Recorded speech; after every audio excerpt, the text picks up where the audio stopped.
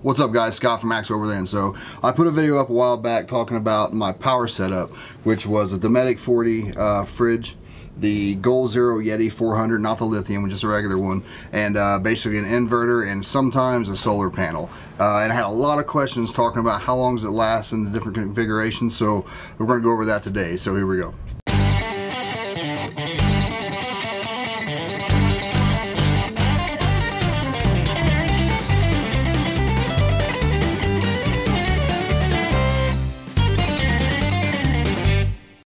Alright, so first up, with anything, it's very subjective and everyone's variables are going to be a bit different, but I'm just going to tell you what I did and how I got the results I got. So basically I took the Dometic 40, just room temperature, left it in a room, shut it off for a few days, charged up the Zero completely, and then plugged it in and brought it down to temperature, which was 28 degrees, and then just let it run. So with nothing really in it, so just kind of left it empty. And it lasted 26 hours before it depleted the Zero Yeti to where it shut off and was dead, basically. So not too bad, 26 hours. We're going to talk about some stuff at the end of this, how you can make that longer, but we'll just go into what I studied first. So for the next part, I went ahead and froze two 1 liter water bottles, which I normally run it in this configuration, and put them in the back, brought the refrigerator down to 28 degrees where I wanted it, and then brought it out, plugged in the Zero fully charged, and it lasted for 32 hours. So 26 hours without being pre-cooled, and then 32 with it being pre-cooled and throwing those two water bottles in there. A lot of people probably saying a day and a half, not even. That doesn't really work for them what they want to do, but there's a lot of stuff that you can do to help prolong that and to keep it going for weeks at a time, basically, if you're on a trip. And we'll talk about a couple of those in a second. But first, I want to say the Zero Yeti, when I ran it all the way down to where it kept shutting off, I don't suggest that. You're not supposed to run them down that low, but for the sake of this video, I did it anyway. Ran it until it was nearly completely flat. It wouldn't even turn on. It would turn on and turn right back off. But anyway, done that, and it took 4.5 hours to fully charge off mains power. So 4.5 hours to charge that, brought it out, done the test, blah blah blah. So there you go. So long story short, 26 hours without the fridge being pre-cooled, 32 hours with it being pre-cooled, and putting two of those frozen water bottles in there, which again is the way I always run it.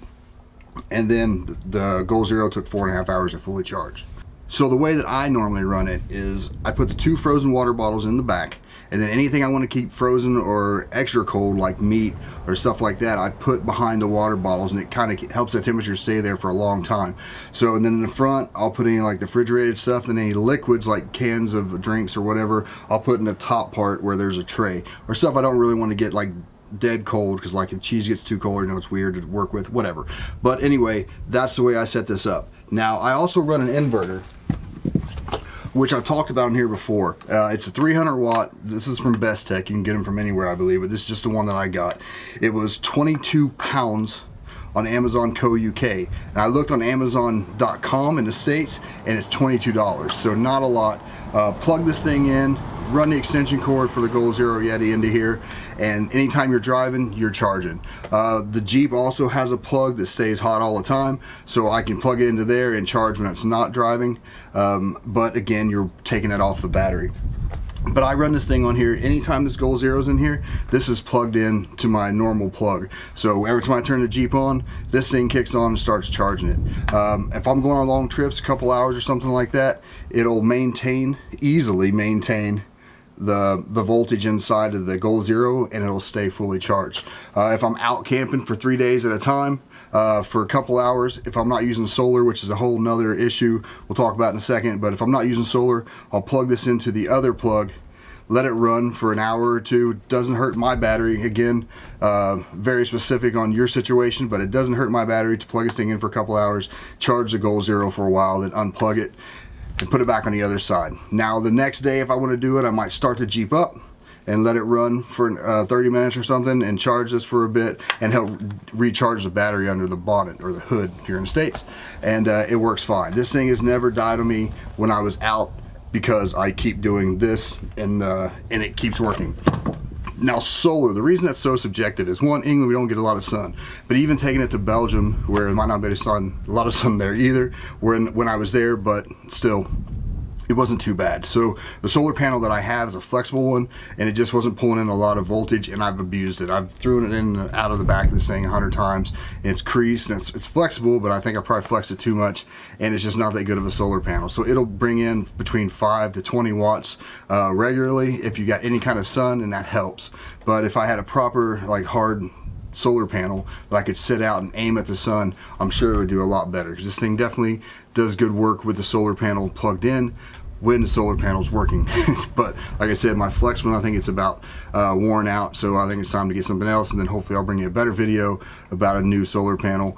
Goal Zero even offers a 50 watt one you can buy with this thing. I haven't tried that. Brad from Trail Recon, he has that for his Goal Zero. You look at some of his old videos and you can see him talking about that too. But that's it. That's what happened. That's my experience with it. I love this setup. Again, some people might not think 32 hours is enough. If you put more stuff in there, it might prolong it, but if you got more stuff in there, you'll probably be opening and closing it more to get in there and get out, so that'll mess with the time as well. So again, it's very subjective, but that's just from the experience and the test that I ran. And like I said, I've never had this thing die when I was out and I needed it, because I did those other things with the inverter that kept it going. So highly suggest, if you do this setup, get an inverter. $22, 22 pounds.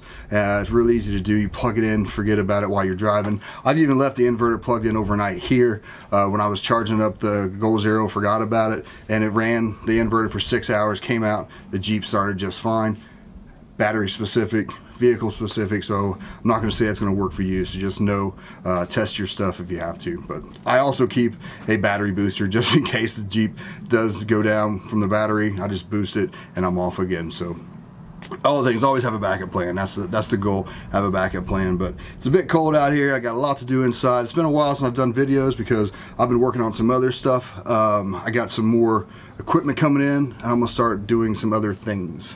So on the ACEVAC side, you'll see it over there. I'm looking at vinyl cutters and stuff like that, but we'll leave that for the other channel in ACEVAC's printing. So if you want to check that out, Facebook, Instagram, YouTube, all that stuff, go have a look. But as far as the Jeep stuff, I love this setup. Really happy with it, and I'm going to keep using it. So, and I even thought about doing a dual battery, but with this, it's just easy to take it out and put it back in. So I'm just going to leave it like this for now, but who knows what the future will hold. But that's enough for me rambling. I appreciate you all stopping by. If you got any questions or comments, please post below.